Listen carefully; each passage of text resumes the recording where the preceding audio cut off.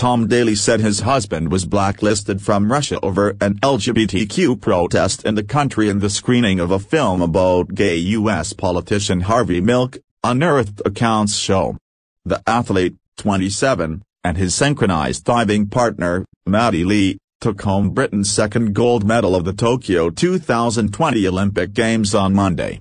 The win, in the men's 10 meters platform event, is the pair's first Olympic gold medal, in what was a fourth appearance for Tom and Matty's debut games. A score of 471.81 put the British duo ahead of their nearest rivals, China's Yuan and Chen, whose total of 470.58 was not enough to continue 2 decades of Chinese dominance in the event. The ecstatic divers could be seen shouting and hugging their coaches after realizing they had sealed their victory. Earlier on Monday, British swimmer Adam Peatty took home Britain's first gold medal of the Games as he defended his title in the 100 meters breaststroke. Team GB's Tom Pidcock also won gold in the men's mountain bike cross-country race on Monday, finishing 20 seconds ahead of his nearest competitor. Tom Daley is one of the most recognizable faces at the Games, with a handful of TV and film appearances, including celebrity diving series, Splash.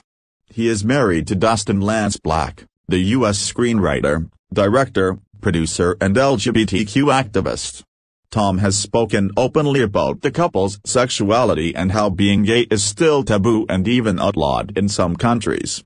In a recently resurfaced 2018 interview, he revealed that Lance had been blacklisted by Russia, a country where gay marriage is not legal and tolerance towards LGBTQ issues is worse than in the UK.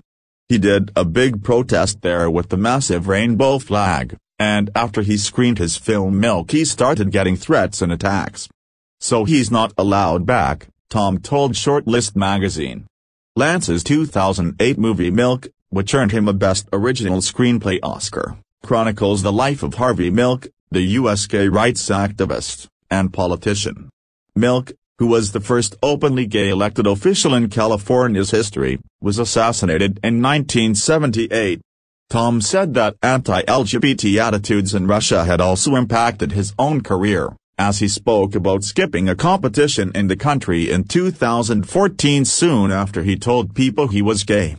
"It was in the wake of my coming out. I thought it was too risky and unsafe," he told the magazine. "Then, when everyone got back, I really kicked myself for not going. I'd let other people rule by fear, and it weighed really heavily on me." The diver said he knew he needed to go back the year after due to the potential positive message his appearance could have for young LGBTQ Russians. "I'm conscious of my platform, so at the World Diving Series in Russia this year one wore a rainbow pin with pride on it. I wanted people to see it and know I was proud, and that they could feel proud, too," he added. On Monday, Lance tweeted his congratulations to Matty and Tom after their win, saying he had no words to describe the moment, and adding that there had been so